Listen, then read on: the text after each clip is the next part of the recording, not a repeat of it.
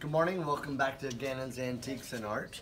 What you see before you is a signed original lithograph by Thomas Hart Benton called The Boy. Those of you that are art collectors or aficionados need no description as to who Thomas Hart Benton is, one of the great American artists. It's a lithograph we got in with a collection of Nesbitts and Schreibers, all the same period, all with original pencil signatures, which would indicate that the artist was involved in the lithography process.